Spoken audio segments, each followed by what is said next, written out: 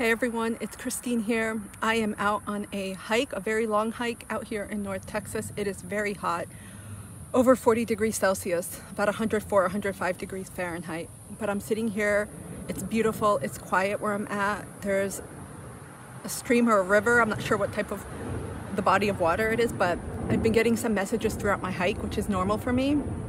Some of you are seeing 22, by the way. I keep getting flooded with that.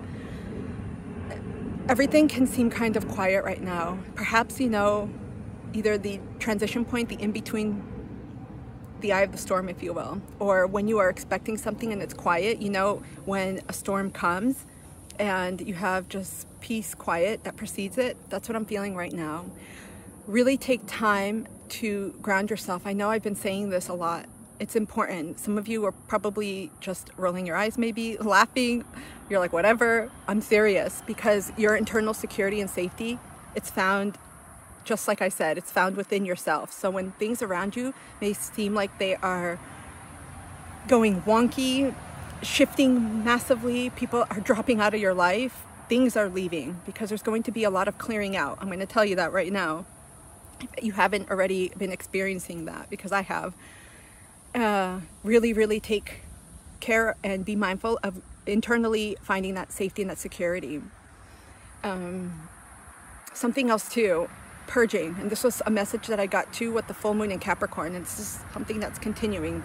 Purging, it's not just about decluttering. I want to say that again. It's not just about physical decluttering. This is also too about clearing your energy, clearing your space around you, your environment. So of course that could tap into the physical aspect, but also clearing the people, the human people that you are with, your relationships, your habits, your beliefs. Those are big because they actually form the framework in which you live your life. Also your belief system and your values. My phone keeps going down. I can't hold it down right, or hold it up, because it's so hot and my arm is tired. So I really felt the need to, hold on, I'm resting my hand on my elbow. I really felt the need to say this because I'm sensing it right now. I've been coming to the forest and it's beautiful. I'm going to show it to you. Hopefully I show the right thing, because I don't have a tripod or one of those thingies, whatever they're called. I did it. I'm just here sitting on the ground, on the banks of this body of water, taking a brief break. I have about a 5-6 mile hike here. And so there's a lot of serenity and peace that you can find within yourself. And I really want to remind you all to really go within. That could mean chanting, breath work, singing. Those are really wonderful ways to get the energy out of your body. Especially singing, for those of you that enjoy singing, regardless of whether or not you feel like you have a good voice. Because I will acknowledge my voice is out of tune despite taking music theory courses for many years. In school and out, I really can't go with a note, but I love singing. It's a really, it's a release. So find a way to center yourself. Again, meditation, walking, nature, chanting, singing, breath work. There's so many different types. And keep doing it, more so now than ever. Because when you can tune in to that center point within yourself, when you can tune in and find that stability, that emotional, mental, energetic, spiritual stability within, and also with your physical body, because mind, body, soul, we're all connected in those different aspects. It's going to make an enormous difference in how you ride the wave. I'll just say the big wave that's coming. And this isn't to incite fear at all. It's simply to know that life is about change, right? There's impermanence. That's something that is intrinsic. It's part of life. And if you are still someone that maybe can have difficulty with change, I don't know why it took so long for me to say that.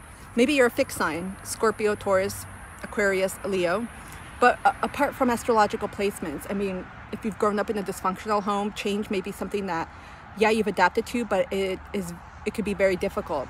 And for others, it's easy. So just know a lot of things are going to be shifting, and all of your power, all of the ways in which you react, perhaps, and respond to these changes, they are going to be predicated on how grounded you are, because that's going to really mirror for you your reaction, your behavior, the way you respond to the world and the way the world responds to you. So that's it. That's what I wanted to get out. I hope this message resonated with someone. Whatever it is, I hope you enjoy a beautiful new moon. Oh my gosh, my arm is tired. I hope you enjoy a beautiful new moon wherever you are in the world. Take pride and courage in yourself. Take the leaps forward. Live with integrity. So important, I say that. Do things that honor your values and yourself, and appreciate and love who you are, no matter how quirky, weird, fill in the blank that you feel you are, because you are going to live your fullest life when you're just you. Happy new moon in Leo. I will see you all soon. Bye.